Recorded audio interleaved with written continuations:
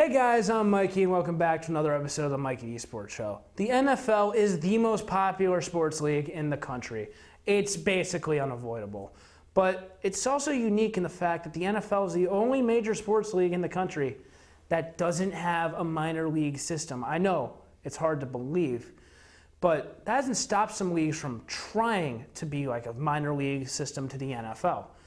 Let's take a look at some of the football leagues throughout history that have tried to do just that. Starting with the oldest and probably most famous one, the USFL. Back in the 80s, the USFL was founded to play in the spring as a counterpart to the NFL. And they had some really good players, including Hall of Famers like Jim Kelly, Herschel Walker, and Dan Marino was even drafted into the league. Now, why did the USFL fail? Well, because one owner of a USFL team that you probably recognize, Donald Trump, yes, that Donald Trump, convinced the league to move its schedule from the spring to the fall to compete directly with the NFL and maybe force a merger. It obviously didn't work. I recommend the 30 for 30. It's a great insight about the history of the league. Let's move on to our next league about 20 years down the line, the XFL. Now, while the USFL stood for the United States Football League, the XFL stood for nothing. I'm not making that up. The XFL's players weren't quite as good as the USFL's, with their headliner being Tommy Maddox, who's most famous for being Ben Roethlisberger's backup quarterback during a Super Bowl run. Now, what happened to the XFL, why they failed? It's actually a lot sadder than you might think. It started out great, but at the end of its first season, it was canceled by NBC Sports because it just kept losing the company that much money. Yes, a professional sports league was canceled by a TV company. It's the only time that's ever happened, and probably the only time it ever will happen. But the XFL is coming back in 2020, so we'll see how it works this time around.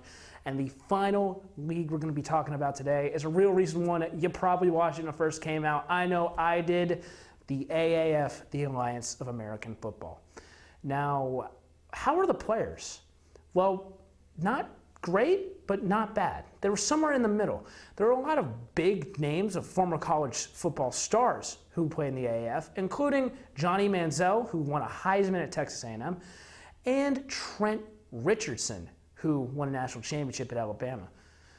So why did it fail? Well, it just ran out of money. It took a $250 million investment to stay afloat after week one when it was at its peak.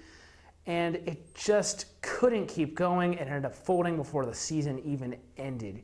So there's no AAF champion, except for maybe the Orlando Apollos.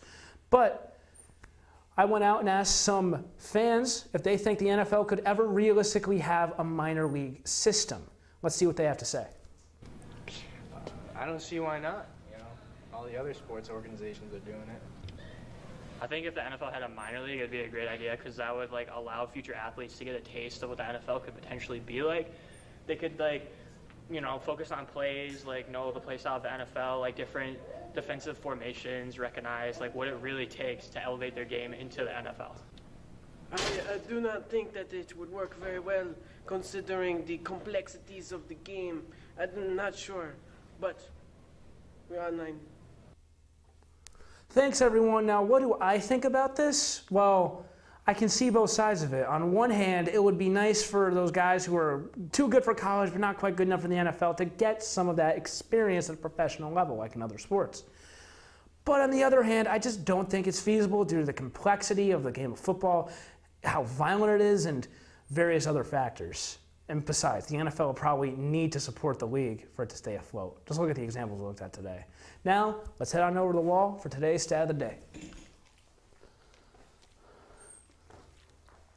So I was talking about some of the great players that play in the USFL, and there's one I didn't mention for a good reason, Steve Young. Now, Young went on to win a Super Bowl with the 49ers, but before he played in the NFL, he played for the XFL's Los Angeles Express. And they signed him to a 43-year contract. It's the longest contract of any kind in professional sports history. And if the league was still around today, they'd still be paying him $930,000 a year. That's it for today. Remember to like and subscribe on our YouTube channel. Check out other episodes of this show and all the other shows that we make here. We're on Channel 12. And remember, we're online. Thanks for watching.